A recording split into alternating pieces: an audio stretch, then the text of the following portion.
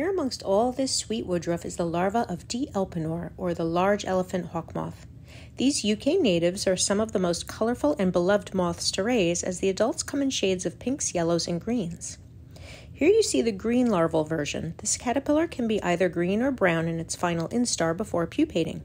With its large eye spots and inflated head, it attempts to look like a snake to ward off predators. Here's the brown version, and while looking very different, the eye spots remain, along with some deep, rich golds, and of course, these larvae have a horn at the tail end. Remarkably, it is white. They're a good-sized caterpillar, about as thick and as long as a finger, or at least one of mine. They're easy to handle and an easy species to breed, as they don't mind some overcrowding and humidity.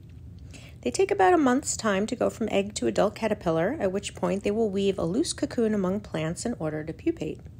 This is where they are living now, so they can eat as they please and weave their cocoons among the plants when they are ready. There is one cocoon here now, although it is quite hard to see among the leaves. If you look closely, you can see some very fine threads of silk. It will take the caterpillar a few days to become a pupa and harden, at which point I will remove them and keep them on moss until they emerge so I can keep an eye on them and make sure there is no mold growth. So here are the final pupae. We should have some gorgeous moths soon, so stay tuned.